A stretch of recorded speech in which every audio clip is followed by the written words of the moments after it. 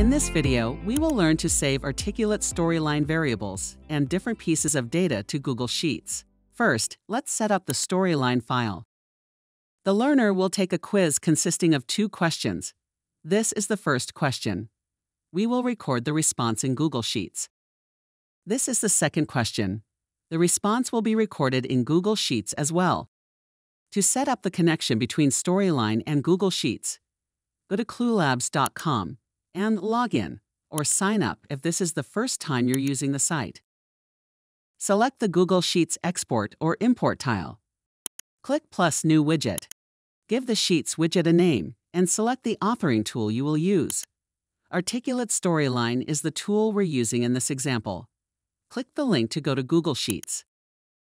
Open the Sheets document you will be using, click Share, and add Sheets Widget at cluelabs.com as an editor.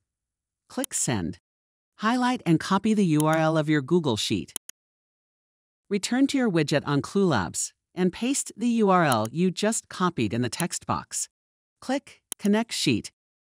Select the sheet you want to use and click Use Selected Sheet. Return to your document and copy the verification code under Cluelabs Verify. Paste the code on the widget page and click Submit Verification. Now you can add the widget to a Storyline course. Click How to Use for instructions. You will see the instructions for setting up and using the Sheets widget in Storyline. There are 2 ways to implement the widget: using a starter.story file that you can download on this page, and implementing the widget manually. In this example, we will use manual implementation. Click Complete List of Triggers. In Storyline, open your project and create a text variable, stencil sheets token, with a blank default value.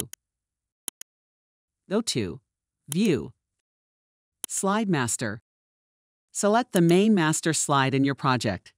Copy the JavaScript code provided in the widget setup instructions. Create a JavaScript trigger to execute when the timeline on the master slide starts. Paste the code you've just copied. Close the master view. Select the first radio button on the first question slide and create a JavaScript trigger to execute when the user clicks the button. Paste the following code in the code window.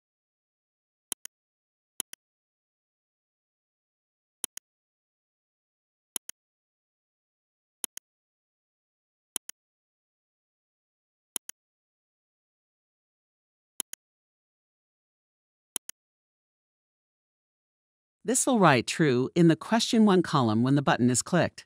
Return to Storyline and create a similar trigger for the other radio button.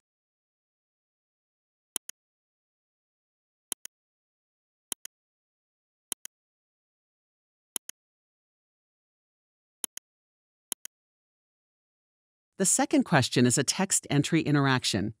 Here, the learner will type some text, and we will save this text to Google Sheets. Select the Submit button and add a new JavaScript trigger to execute when the user clicks this button. Paste the code and click OK.